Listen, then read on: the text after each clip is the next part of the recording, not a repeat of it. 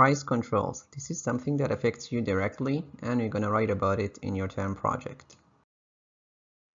Raising the minimum wage helps the poor cover their living costs. Do you agree or disagree? And what are the incentives, sacrifices, and alternatives involved? So pause here, record the slide number, write the sentence, and write your answer, whether you agree or disagree, and at least 2 points for each of the items. There are two types of price control. One of them is a price ceiling, the other one is a price floor. Now think about it. What is the difference between them? The ceiling is on the top, the floor is on the bottom, right? So the ceiling would be a maximum price, whereas the floor would be a minimum price. And these are things that the government imposes. So these are the laws by the government, and if somebody breaks them, they can go to jail, okay? Now, in case of the price ceiling, what it means is that the sellers cannot charge more. Okay, so that's the maximum it can be. Now think about the logic. What do you think is the purpose of such a law? Why should they impose a maximum price that cannot be more? Well, it's probably because they want to make sure that everybody can afford the product and they're not ripped off, right? So the intention is to protect the buyers so that the sellers won't abuse them, okay?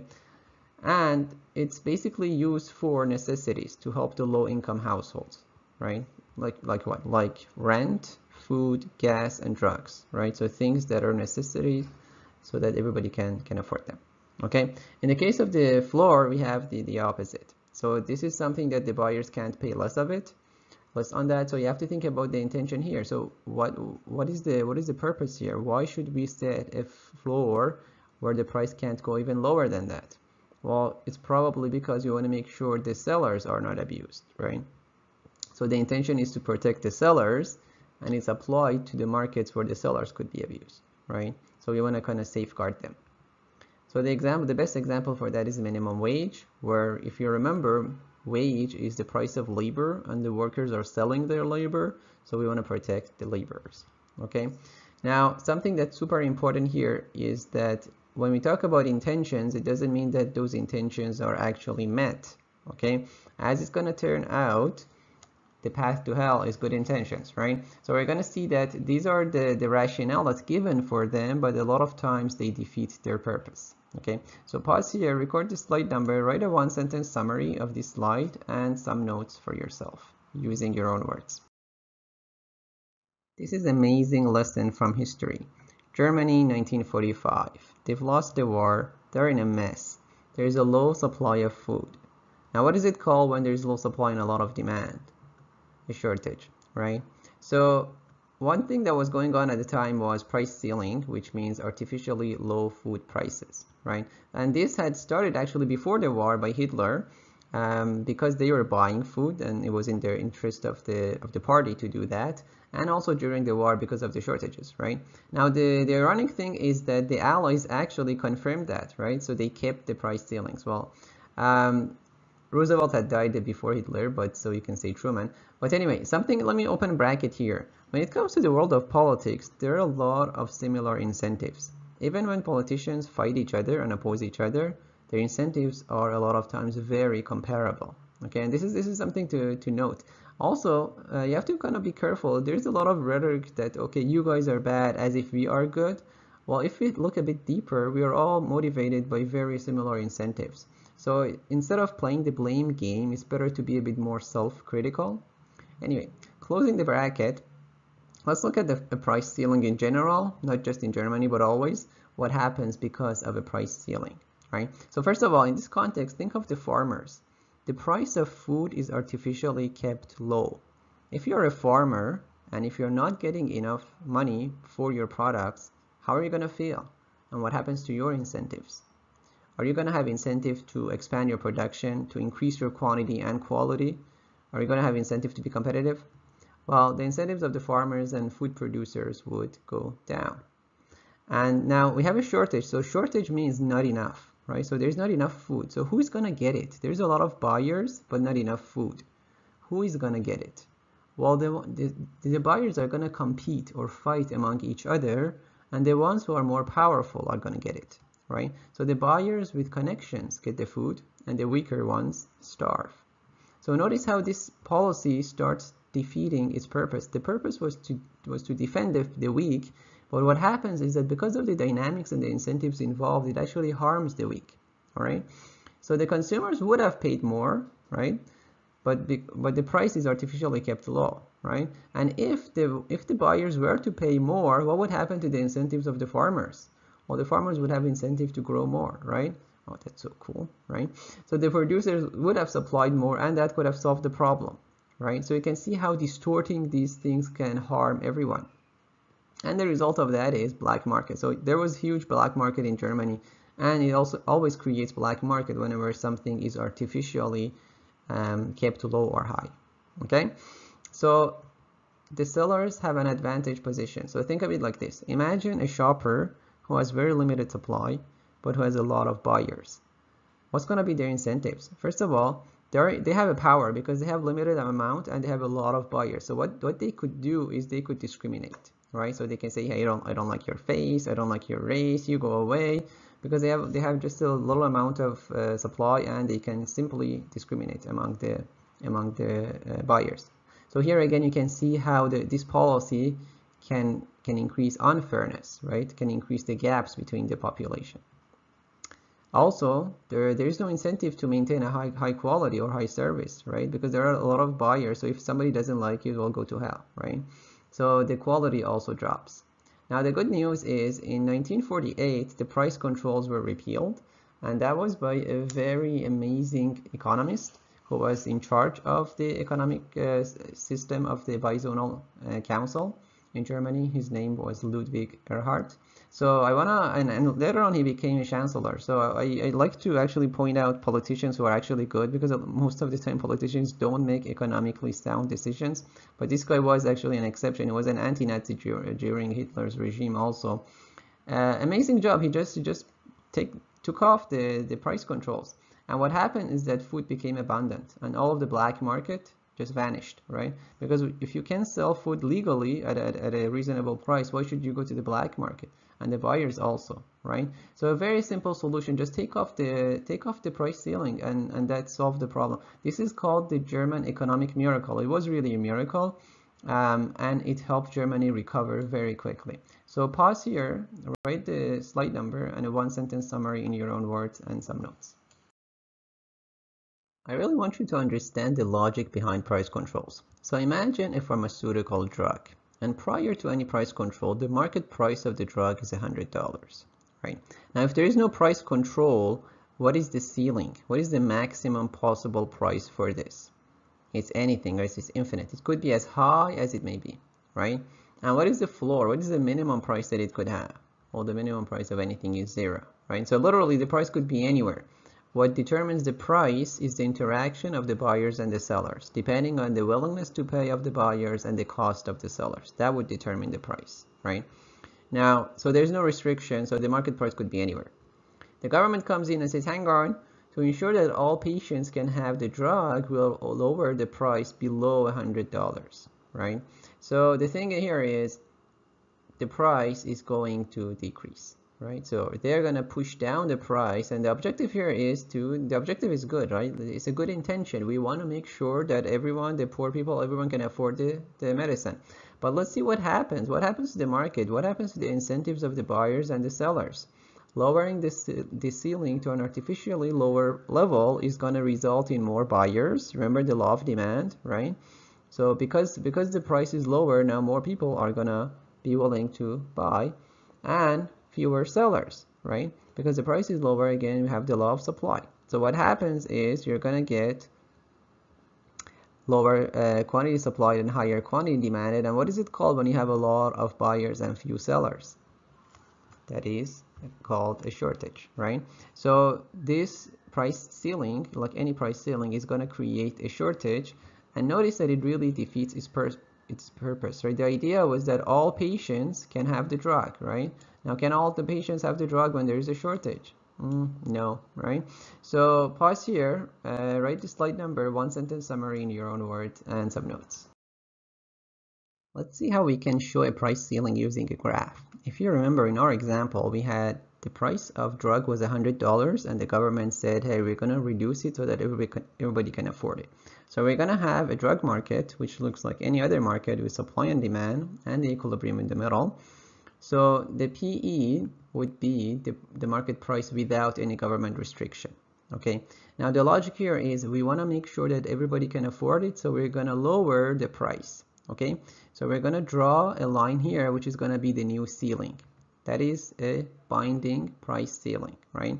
So it's an artificially price which is kept low, right? So usually the ceiling should be very high, but the government comes and pushes it down, right? We want to see what happens here. Now notice, look at the purple line, the P1 line. There are two intersections on it, right? So we're going to get rid of the mess here in the middle and we get the 2 points. Now these 2 points are kind of important. The first intersection, as you can see, is the intersection with the supply, right? So that point is going to give us the quantity supplied. And the second intersection is the intersection with demand, and that's going to give us the quantity demanded. Now remember, this is really just reflecting the laws of supply and demand. The first one, QS1, is really low. Why? Because that's the law of supply. When the price is lower, there's less that's going to be supplied. The second one is really high because that's the law of demand, right? So let's get rid of the mess. At P1, quantity supplied is less than quantity demanded, which means a shortage. Okay, so you can easily show a shortage in a graph, as you see here, the distance between the 2 points, right? So if you're told to show a shortage in a graph, that's how you show it. It's as simple as that. And the result is the government coercion results in lower production and lower consumption, because what you get is that the production level drops to quantity supplied 1, right? So because there is no more incentives to produce, that's going to result in lower production and also lower consumption. So pause here, record the slide number, do a graph for yourself and some notes. Wow, that was cool. All right, the same analysis can be applied to a price floor. Remember, a price floor is like a minimum wage. So before any price control, the wage rate is $10 per hour, for instance. Okay, so we want to see what happens. If there is no price control, what it means is that the ceiling or the upper limit is the sky, and the floor or the lower limit is 0. Oh, that's scary. All right, so what it means is that the market price can be anywhere. The wage rate could be anywhere. Now the government comes in and says, hang on, that's not fair. To ensure the workers are adequately paid, we'll force a minimum wage above the market price. So we're going to raise the wage rate and we're going to enforce it, right? So it's not your choice anymore. So what that means is that the price would go up. Just a couple of important notes here. Workers are the sellers of labor, and the minimum wage would be a lower bound. That would be a price floor. That's how you have to think about these things, right? So think about the logic involved and the incentives here. If the price of anything goes up, what happens to the buyers? Well, raising the price floor means some artificial high level. As a result of that, there's going to be fewer buyers.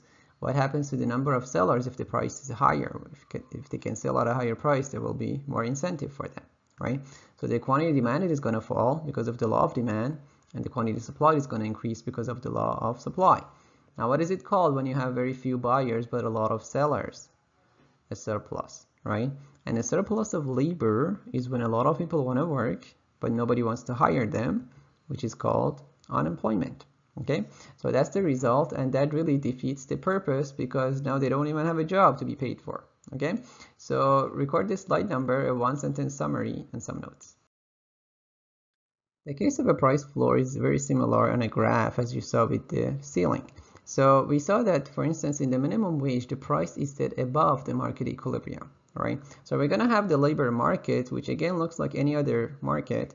We have W, which stands for wage, right? So it's just a price, and the WE is our market equilibrium price, right? So without any government restriction.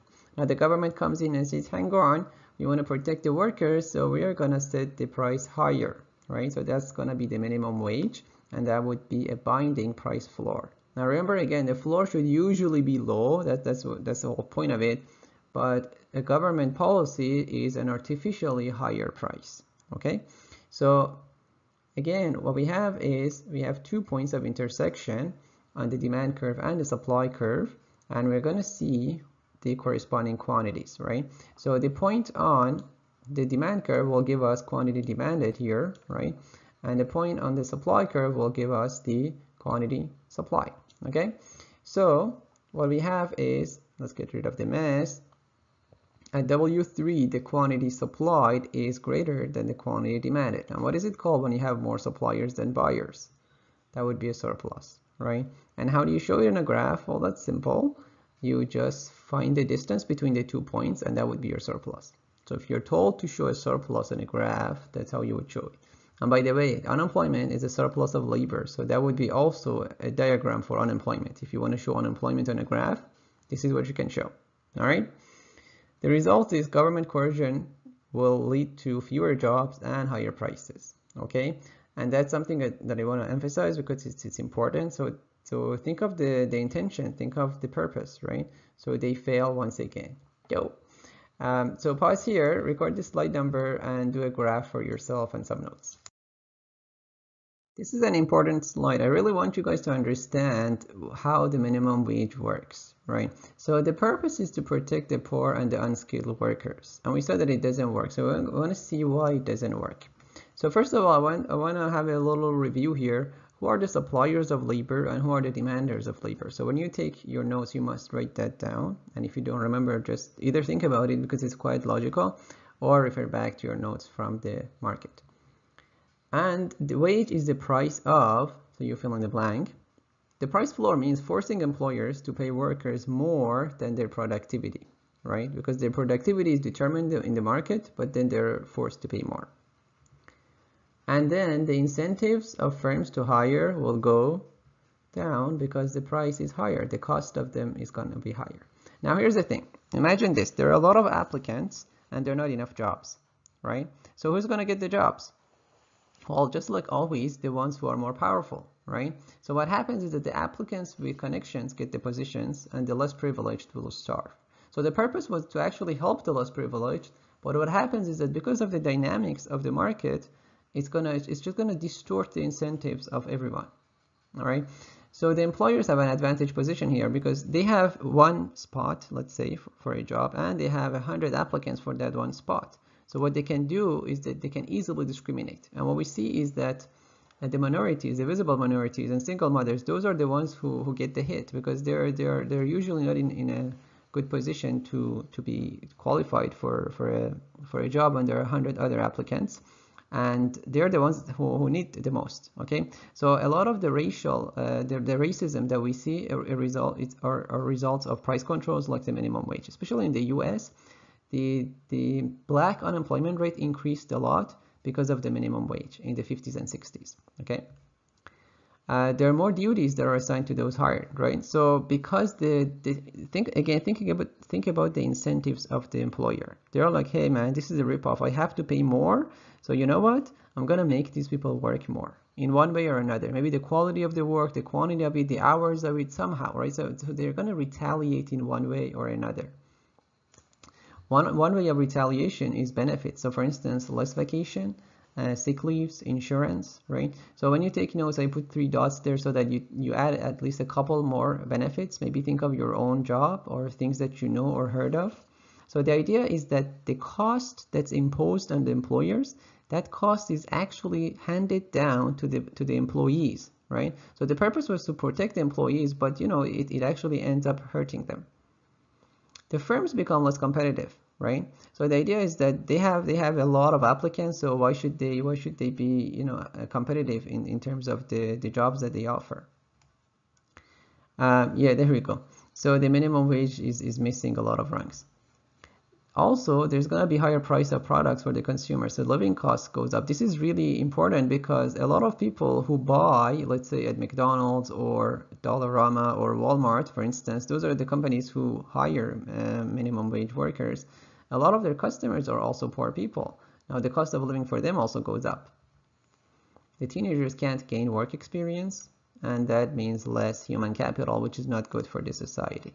So you can see the minimum wage really doesn't have any benefit except for who? Except for those who have the connections, except for those who have the advantages, right? So the advantage become even more advantage. The privileged become more privileged, right? That's really the result of it, and that's what's driving it actually. Those are the ones who have the power. Those are the ones who enforce these kinds of laws. So you have to be very, very sensitive and skeptical about these laws.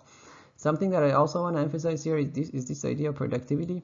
That's what determines the actual or the right amount of wage, but the government doesn't know the productivity of the workers, okay? So the minimum wage really becomes a pacifier to win elections because it kind of sounds good, it has a good intention, but a lot of people are not aware of the adverse effects that it has. So pause here if you want, watch this slide one more time, write a one-sentence summary and some notes, and make sure you fill in all of the blanks, all right?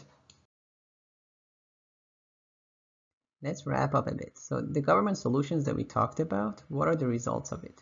Well, they transfer competition from one place to another. So instead of competing in the market, now people start competing to win the government's resources and decisions so that it favors them particularly, right? The privileged get even more privileged because of the dynamics of the competition and the shortage or surplus created. Okay, and that artificial shortage or surplus is going to result in destructive competition. So destructive is the idea that the privileged become more privileged and the resources are not being directed in their best use. Okay, the true value of anything depends on two main components. One of them is the cost of the producers, and the other is the preferences of the consumers. This kind of information is not available to anyone, right? This kind of information is dispersed among the society. It's unknown to the government. So even if they want to set a minimum or maximum for something, how do they know what is the proper minimum or the proper maximum? If you want to have a minimum wage, who said it should be $15 and not $20? And why not $25? And why not $200? If it's about helping the poor, let's set it at $200. It's ridiculous. You're going to see that it's all arbitrary. Okay, so the best way is to let the producers and consumers, by their interaction, determine what is in their best interest. There is going to be market distortion, and that creates inefficiency, and inefficiency means wastefulness when the resources are not used properly. The government regulations reduce efficiency, limit our liberty, and do not achieve their intended objectives. Okay, so these are important results of government intervention, especially in the context of price controls. Okay, so pause here, record the slide number and some notes in your own words. Now, if you're a good economist, you would be very sensitive about alternatives. Given that the government price controls don't work, that's not enough. You should see if there are any better alternatives. And actually there is. So that would be the voluntary cooperation of buyers and sellers in a free market. And that kind of competition will result in lower price for the end users, better quality because of the competition, more production, so more output, and no coercion. So there's no government forcing people to do what, right? That would be constructive competition. And obviously voluntary cooperation, that's really the idea of the market. So the market mechanism is a voluntary cooperation of the buyers and the sellers. Okay, now that would respect the incentives. How about helping the poor? One option is a negative income tax. So the idea of a negative income tax is very, very straightforward. If people earn below a certain level, which is needed to live, they receive money from the government. Okay. Now, the advantage of this is that this is going to supplement the wages. It's not like replacing it. It doesn't raise the output prices, so it's not enforced on the firms. And it actually gives the incentive to work and prosper because the net benefit of the people will actually increase if they work and prosper. And it reaches a target group, so there is no leakage. It's very easy to administer. Okay, so this is just one option that can be used as opposed to, for instance, a minimum wage. Okay, so pause here, record the slide number, write a one-sentence summary in your own words and some notes. Wow, that was cool. All right, there's a notion that automation kills jobs, and we want to see how it works. So first of all, have you ever heard of the telegram or the traditional mail? Right? There were a lot of people who were employed by these services. With the advent of email on cell phones, many jobs were lost and some new jobs were created. Or you can take the example of carriages and rickshaws. With new transportation, again, many jobs were lost and new jobs were created. Or take the example of manual labor, like cleaning. With new technology, many jobs again were lost and new jobs were created. So here's my question to you. Imagine yourself with the two options. You could live in the old system where there were a lot of jobs, and you could live in the new system where there are other types of jobs. Which one would you prefer? Where do you think life is more convenient? And where do you think jobs are better?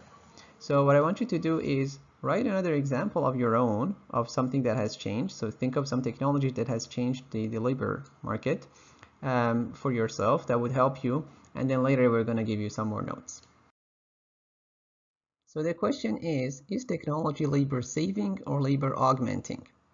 Now, there are two aspects to it. First of all, there are some jobs lost, and that should be admitted. What kind of job is lost because of technology? Usually, these are unskilled, manual, unpleasant, and low-paid jobs. Okay. Also, it's only temporary in the short run, because those because those workers are to be retrained, and then they're going to be reabsorbed in the labor market. Okay. What kind of jobs are created? These are usually jobs that have higher skills, so we're going to have a more specialized labor force, and that's going to result in higher pay for them. Okay, because pay is a function of productivity, so we're going to have more productivity because of technology.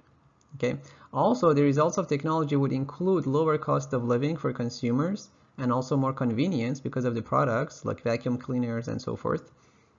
There's going to be more competitive industry, and overall there's going to be higher standard of living for everyone and more efficiency. All right, so pause here, record the slide number, one sentence summary, and some notes. Price controls include price ceiling and price floor, which lead to shortage and surplus. Some other consequences of them are, that's so cool. All right, now we don't like this. We are like, what have you done? Well, our alternative to that is the free market, which does a better job at serving these.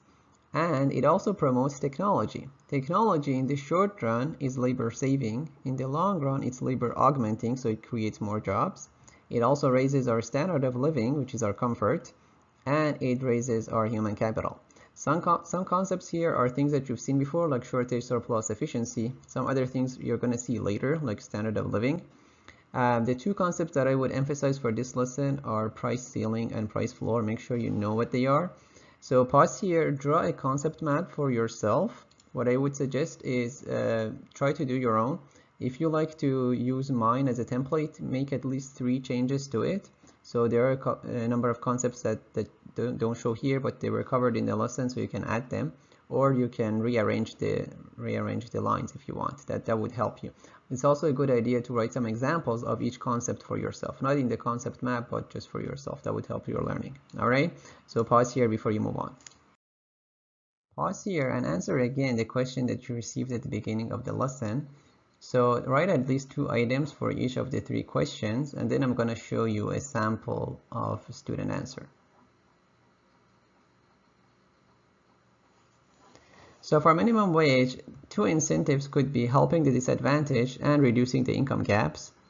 What is being sacrificed could be freedom to accept a lower pay if somebody wants that, and affordable final products. What alternatives there are? Well, we can let the supply and demand of labor determine the wage rate, and we can have no discrimination, which is going to be more equitable society. Okay, have a great day.